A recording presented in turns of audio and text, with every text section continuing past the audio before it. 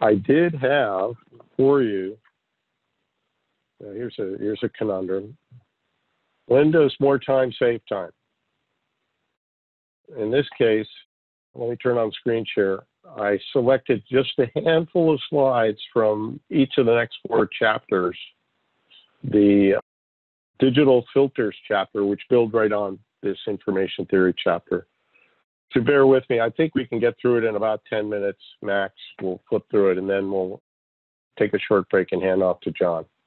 So here's slide set. We were just on 13. Here's 14. Gee, if anybody thought talking to your people and talking to everybody else was tricky, then having tosses out the extra special case. Well, don't forget your boss. You got to communicate to them too if you want to continue being effective and doing stuff. So to be effective and not become disgruntled, such as all of those contemporary engineers that Hemming had who said, well, it's such a mistake to move away from vacuum tubes. We can do so much more with them. He talked a handful of times through this lecture about why they were not preparing for the future. They were trying to force everything into what they know. And the relative trade-offs are more than just the strict things that you learn, but these other things are coming around because of their benefits. Slide 5. Nyquist. This is pretty double E, electrical engineering, but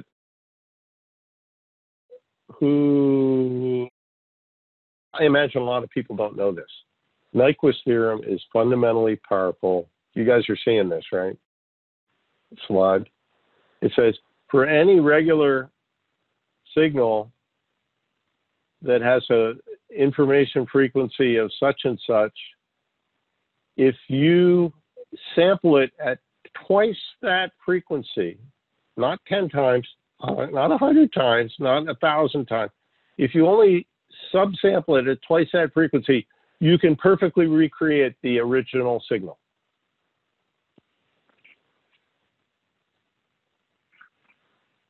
Wow. Wow. That's like saying if somebody listened to your sentence twice, they could tell exactly what you're thinking in every case. I don't know. Reaching kind of far there. But Nyquist, very powerful. Okay, so I wanted to put that one in front of you. If you haven't studied Nyquist, please look at it. If somebody could put that in the chat, that would probably be useful. Okay, now I'll go to slide 15. He goes into other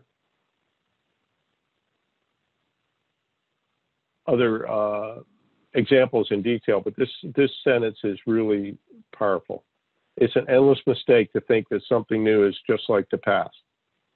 Now, to me, your mileage may vary. I don't look at a statement like this as a theory statement, as a pontification, as, in my opinion. No, I take this. This is a statement coming from somebody who spent his entire career looking at how people succeed and how they fail. Not as some management consultant, but as a practitioner who dedicated 10% of his week to thinking about that. And he says, not a common error, endless mistake. Pretty strong wording.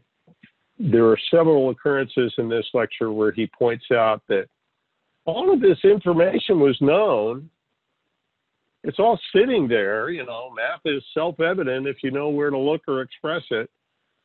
But it took Gibbs paying attention to get somewhere. So here's his assertion, not opinion. Assertion meaning, please prove me wrong. But the opportunities are all around, and it's up to you to grab them. They're there. The luck favors a prepared mind. It's not just probabilistic. It's you cannot take full advantage of your environment, which is full of these things. 100 people could have did what Gibbs did, but it took Gibbs paying attention and saying, I want to do something about this. Also pointing out Cauchy and contradictions. When you encounter a contradiction, oh, isn't that interesting? It's not necessarily who's wrong, who's right, but it's like, wait a minute. Why do we have this push-pull? Why do we have this trade-off? Can I gain insight out of it? And this diagram, in case, we're skipping over this, but the fine print is, it's a rectangular pulse. That's this line right here, the 0.5 probability, 0 to 0.5, on, off. Say if you do one sinusoid, you get that first curve. If you do 3 sinusoids in a Fourier series, you get the second curve. If you do 5 sinusoids, you get this. And what's the moral of the story?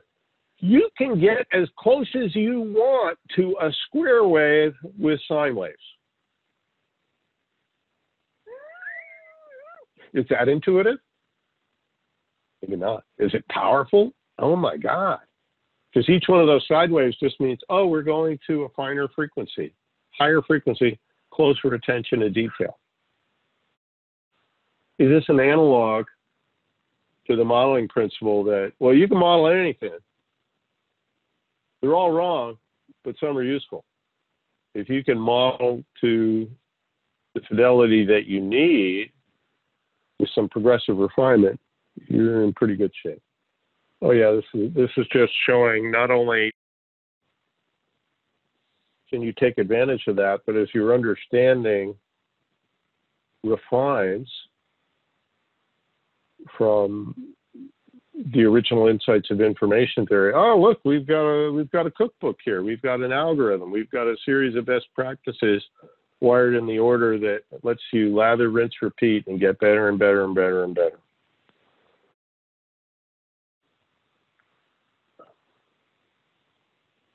Here's another good thing to pay attention that you may want to go back and read or listen to someday, pointing out several instances in physics where they had no way to get inside that system, no way to figure it out. But once they were able to figure out what are the inputs and what are the outputs, then they could get to, what is going on inside that black box? This is another exemplar that has many real-world correspondences. And then final sampling. Slide 17, digital filters 4. So yes, you can learn a lot about digital filters in here. This is where he finally doubles back more with some of the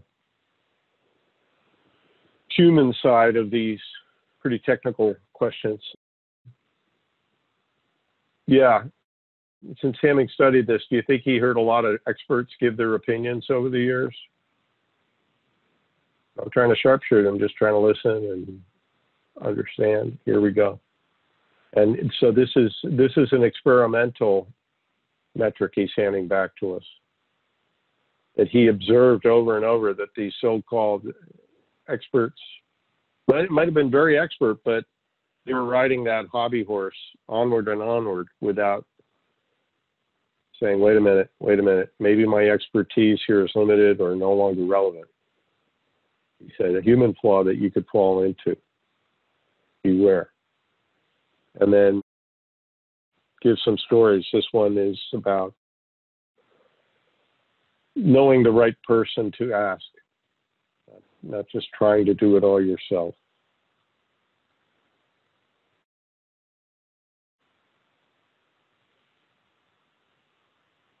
And then for the individuals who realized that we're working on a core problem and that they would solve the root problem and not just the manifestation of the day, that they also push beyond that to say, others need to know about this. We need to communicate it. And indeed, it opens the door on other things. And I think this is Hamming giving another example of why did he write this book. Okay, so there's 5 chapters. Oh, that wasn't a long lecture. That was a short one, right? I try to get you guys on screen so I can see maybe the camera can capture your mix of grimacing and grinning at the same time. All humor is pain. Okay, any reactions, anybody? Okay, thanks for the link to sampling and Nyquist, and let's take a 5-10 minute break, and then we'll do a quick round again if you have any thoughts, and then we'll hand off to John. All right, see you in a minute.